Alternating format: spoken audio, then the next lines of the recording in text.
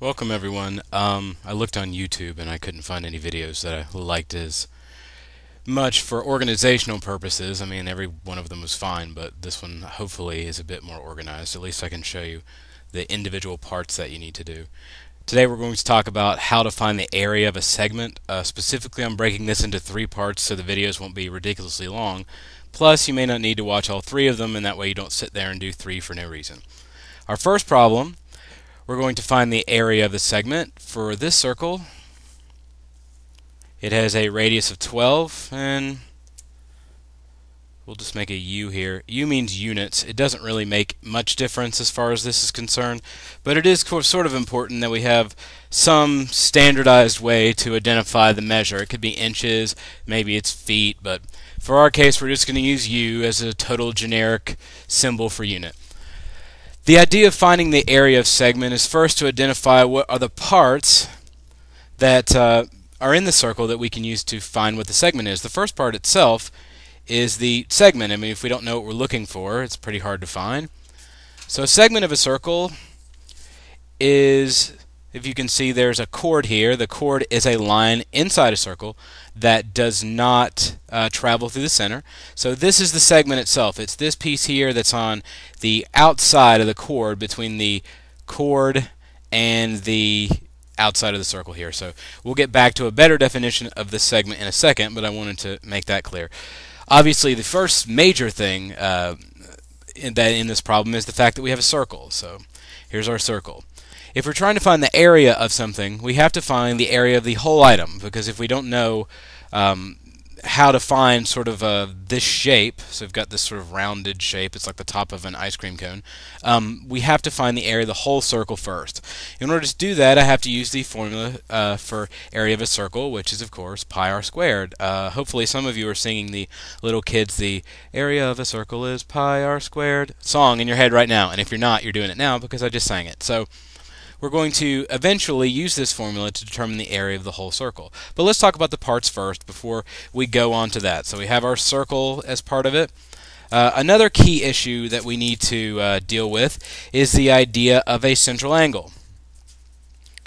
A central angle, in this case, or I can just use this one again, is the angle here that's created inside the circle that uses the center of the circle as its vertex. So if I have an angle inside a circle and it goes, or it starts and ends essentially at the center point, then that is a central angle. From the central angle, we move on to what's called a sector, or I'll overpronounce it as sector to try to separate it from segment. So the sector is this piece. It's the whole section. I defined it as the slice of a circle. So if you have your whole pizza, a sector is just one slice. In this case, it's actually just breaking it into four parts, but it's not really necessary for you to know that. I was thinking about it at the time, so there it is. That's a sector of a circle. Now there's a couple other components that are involved. We're going to separate out our sector into two parts. So there it's broken down into halves. I've put the chord right there in the middle. So if I pull this apart, oh look, I have a triangle and then I have my segment. So if I can find the area of the entire sector, this, and I find the area of a triangle, maybe I could just pull out that triangle and whatever is left is the segment. So pulling something away is subtraction. So what I'm going to do is find the area of the sector, then find the area of the triangle, pull it away, what's left, that's the area of my segment, and that's what the question is asking me to do. So the very first thing that I have to do, of course, is find my area of circle. So singing with the kids, I'm going to do area of circle equals pi r squared. That's looking fine. So as you can see, our radius from here to here is 12 units. So I'm going to set the problem up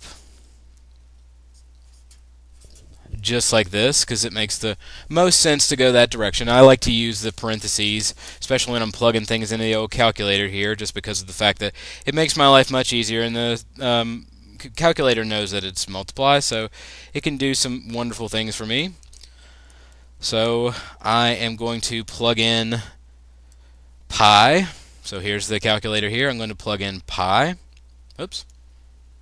Pi, parentheses, 12, close your parentheses, just like this, and then to the second power, or if you want to hit the squared button right there, that's okay too.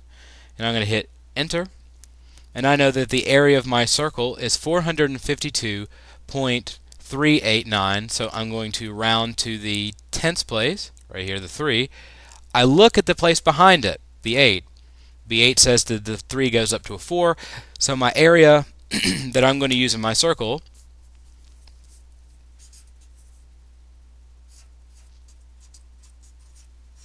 area of circle equals 452.4 units squared.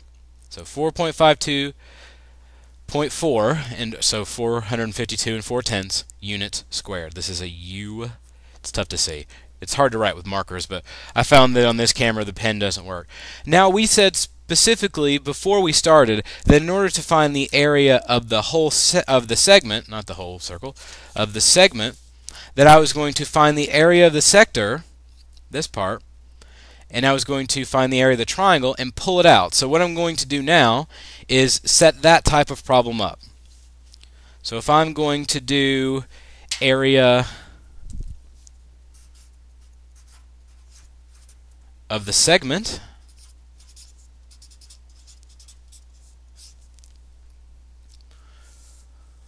what I'm going to do is take the area of the sector, which is the slice of circle, and from there I'm going to subtract, and I'm writing it straight up and down just because of paper. I don't really expect you to deal with that. The area of the triangle created by the chord and the central angle. Sorry for the use of the color pencil. I ran out of colors for my markers. I guess I need to get another set. So I'll work on that. You know, we get paid pretty soon, so we'll see what happens. Once I subtract those two things, that will give me the area of the segment because I'm just pulling this piece away